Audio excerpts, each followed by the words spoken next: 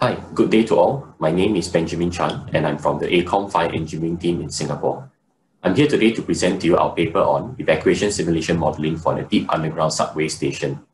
This paper is co-written by my colleagues, Mr. Chin Kok Seong Brian, Ms. Koh Sing Yen, and myself. Now, the outline of our presentation today includes an introduction to our paper, the objective behind our paper. I'll show you also the subway station Pathfinder model that we have used, the various modeling inputs and parameters, our assumptions made, the 6 case studies that's been carried out, and their corresponding results. I'll finish off by our conclusion and possible future research that will aid us as fire engineers in our work for evacuation simulations. The world is increasingly becoming an urban environment, and with urbanization comes population growth. Together with population growth comes traffic congestion issues. Now, urban rail subway systems are an effective means to reduce the traffic congestion faced, which is why we see an increased development of underground subway systems within the region of Southeast Asia, in countries such as Malaysia, Philippines, and Indonesia.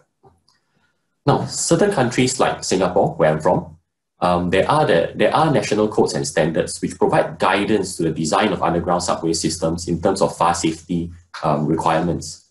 For countries without such standards, NFPA 130 then becomes a useful reference to provide such guidance. Now, specific for evacuation requirements, NFPA 130 specifies that sufficient egress components need to be provided such that the platform can be evacuated within 4 minutes and occupants are able to reach the point of safety within 6 minutes. Point of safety meaning either on grade or where certain conditions can be met. Point of safety could be at the station concourse. Now, based on our past experiences in our line of work, where we have carried out a number of evacuation simulations on various projects, what we find is that whenever dynamic evacuation modeling is employed, you can more or less expect to yield different results when compared to static evacuation calculations.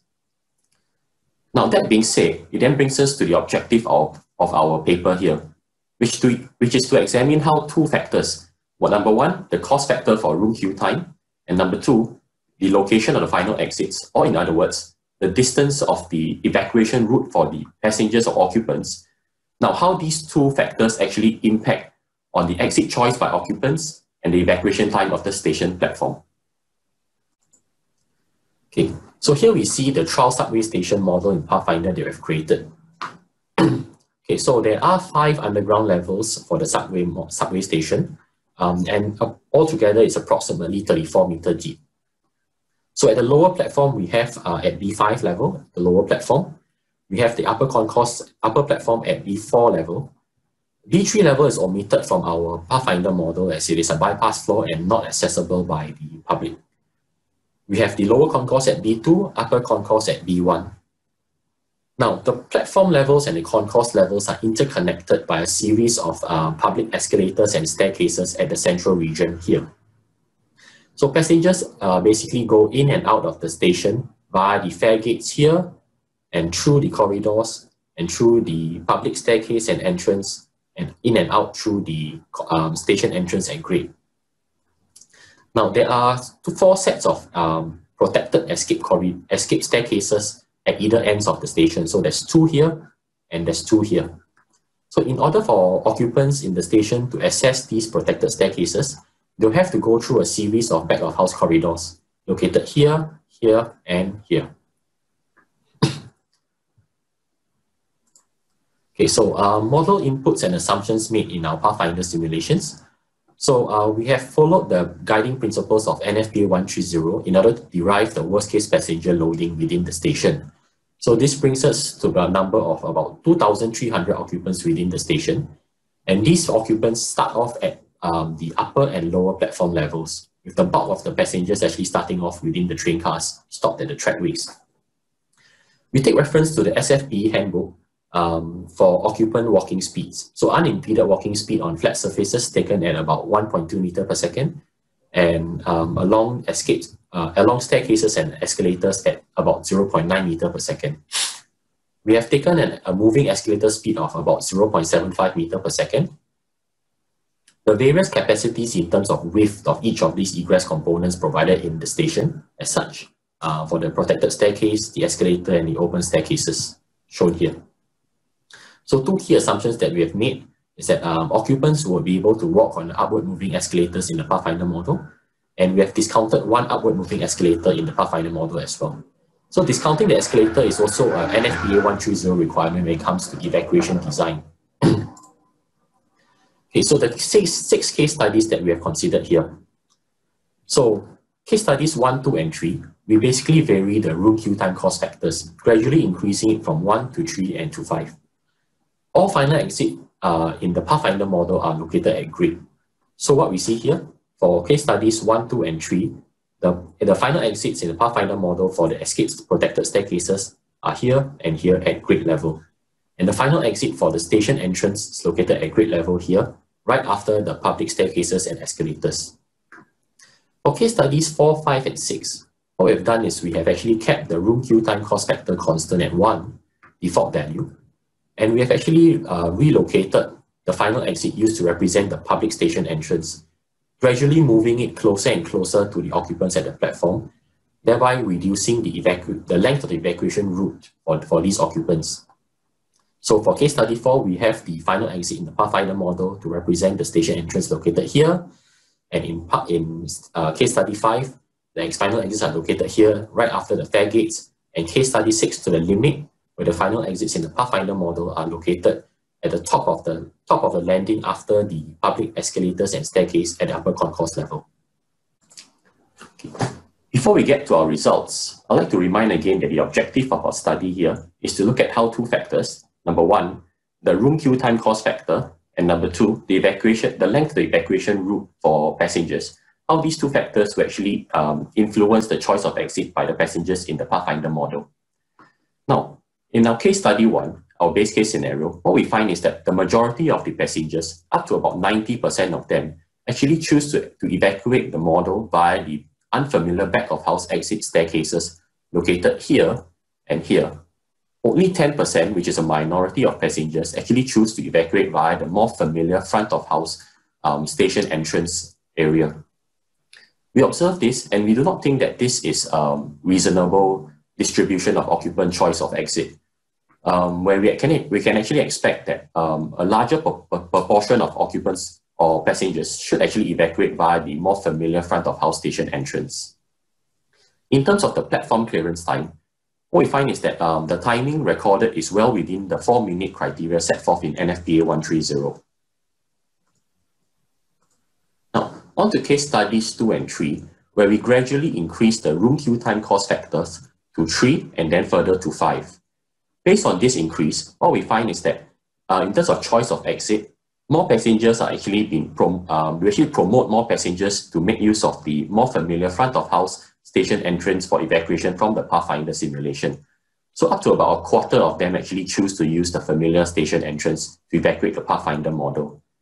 Now, in terms of platform clearance time, we do not see any significant difference from earlier results. So again, the timings are all well within the 4 minutes criteria set forth in NFPA 130. Now, for case studies 4, 5, and 6, where we start to shorten the length of the evacuation route to the station entrance exit represented in Pathfinder simulation model. So in case study 4, we shift our final exit in the Pathfinder model to represent the station entrance to this location here at the upper platform level. For case study 5, we shift the final exits right after the fare gates at this location here and here. For case study 6 model, we actually shift the final exits right up to the limit where the final exits in the Pathfinder model are located at the top landing of the public staircases and escalators at the upper concourse level. Okay, so the results of case studies 4, 5, and 6 show that we're actually able to promote a good proportion of the passengers to actually make use of the more familiar front of house public station entrance in the Pathfinder simulation model. So the spread for case studies 4 and 5 especially, the spread is more or less even, with about 50-50 spread between the choice of exit between front of house familiar exits and back of house unfamiliar exits. Now, in terms of platform clearance time, what we find is that we start to exceed the 4-minute criteria set forth in NFPA 130. So we start to think about this, whether or not in reality, sufficient egress components have been provided where we actually expect more people to use the front of house exits. So whether or not this still meets the 4-minute criteria set forth in NFPA 130. Now here's a big summary of the cumulative distribution of exit usage spread across two big categories, meaning the familiar station entrance and the unfamiliar back of house escape staircases. In case study 1, we have got a majority of the passengers actually choosing to use the unfamiliar escape staircases as compared to only 10% of them using the familiar station entrance. And this in fact is what set us off the series of case studies 2, 3, 4, 5, and 6. Because we feel that this is there's an unreasonably high proportion of people actually choosing to use unfamiliar escape routes in the Pathfinder simulation model. So in case studies 2 and 3, we start to play around with the room queue time cost factor, and we see that we can actually increase the number of passengers who actually use the familiar front of house escape station entrance for escape. Now in case studies 4, 5, and 6, we took two things one step further to actually shorten the evacuation route leading to the final exit used to represent the public station entrance in a Pathfinder model. And from there, we actually see a significant increase in the number of passengers who actually choose to use the station entrance for escape in the Pathfinder simulations, bringing it thereabouts to an even 50-50. Here's a summary of the lower platform clearance time for all 6 case studies done. So we see here for case studies 4, 5, and 6, where we shorten the evacuation, the distance to the final exit points in the Pathfinder model for the exit used to represent the public station entrance, we start to exceed the 4-minute criteria set forth in NFPA 130. Okay, finally, conclusion from our findings. So we find that room queue time cost factor, yes, it does impact on the choice of exit used by occupants, and it does impact on the platform evacuation time. But however, the impact starts to die down after a certain limit, where if we actually increase it beyond a cost factor of 5, the impact isn't really that big anymore. Now, final exit location, yes, it does impact on the exit of choice by the occupants and the platform evacuation time. So by varying the final exit location, we are effectively shortening the travel distance to the final exit in the Pathfinder model for these familiar public station entrance exit points. And we think that this is also a possible option to consider as a method to actually promote the use of familiar routes for occupants in Pathfinder model simulation. Okay, so I can't say this enough, but user judgment is an important factor in this, where we think we need to have make our own judgment whether or not the results that we get from Pathfinder simulation, is it reflective of reality? So as what we have demonstrated in the paper, where we start off with case study 1, 90% of the passengers using unfamiliar exit routes, we do not think it's reasonable. So, as a designer, we should give due consideration to things like station layout, consider whether or not your occupants are familiar with the building, and then we have a think about whether or not the simulation you get from a Pathfinder simulation, whether the results are reasonable or not. So while we know that, while we feel that 90% using unfamiliar routes is not reasonable, we also do not have a clear-cut figure in mind. What is that ideal proportion in terms of split between familiar and unfamiliar routes, which then lead us to our what we think future research can help us out as designers. So if you're able to get some kind of future research and data that will provide designers with some form of guidance in terms of choice of familiar and unfamiliar exits by passengers in a subway environment, it will help us when we develop our Pathfinder simulation models or other evacuation models, help us to basically tweak our models to get reasonable results in the evacuation simulation that we conduct, and actually eventually to come up with robust fire safety solutions for evacuation. Okay. With this, I come to the end of my presentation today. I thank you for your time, and I thank Thunderhead for the opportunity to present our paper. Thank you. Okay, so we're live on the stream. So we'll just give people a second to move over, and we'll start to see the little eye count at the top there. The little eyeballs will start going up. Welcome everybody to the Q&A as they filter in here. Please feel free to ask your questions in chat. We also have with us Brian Chin, who is part of this project, so he's here to answer questions as well. And before, as we're waiting for some questions to come in, I did want to mention how you, how you considered that the Pathfinder's, I would say like default assumption is like shortest time or shortest distance as a as one of the fundamental costs for deciding which exit to take. It seems like that was the primary driver of selection, was the closer you got the door, you know, the shorter the distance, that the percent shifted to that closer door. Yes, that was what we were really trying to tweak here.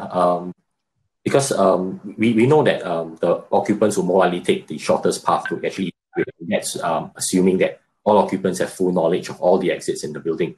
But that's very often the case in reality, where, you know, some of the back of house exits where the routes are actually not commonly used by occupants on a day-to-day basis. Actually, most people are actually unaware of such of the existence of such exits. So that's where we play around with it and try to actually shorten the distances, or at least the distances in the Pathfinder model. We try to shorten them such that we try to encourage more people to actually use those familiar exits. So that was the whole objective behind it. And I wondered if you considered using the more like the exit door selection option in Pathfinder, where you could say this percentage of the population goes to main exit, this percentage goes to side exits, or is at least aware of them.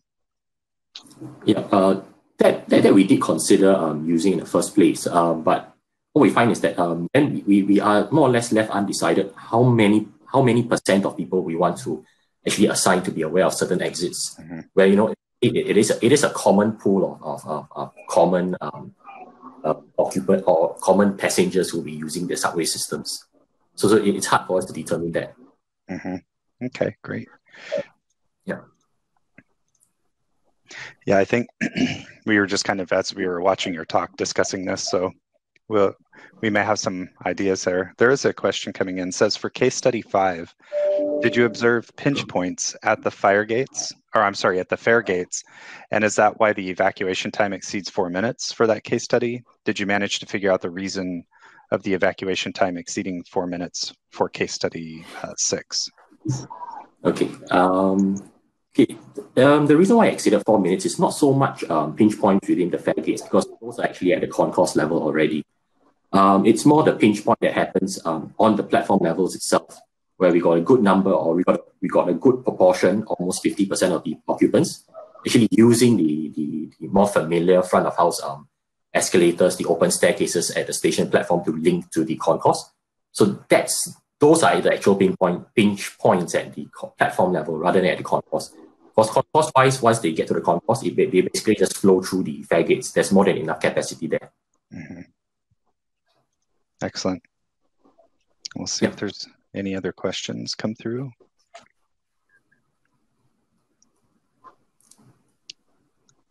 Okay, I'm not seeing another one coming, excuse me, another one coming through right now. So we'll just kind of gracefully wrap up. Thank you very much for your time. Thank you for coming in here for the presentation, for the Q&A. Really appreciate your attendance and hope to see you again in Singapore. We'll see you. Yep, sure. Okay, thank you, Brian. Thank you. See you Bye-bye. Bye-bye. Thanks.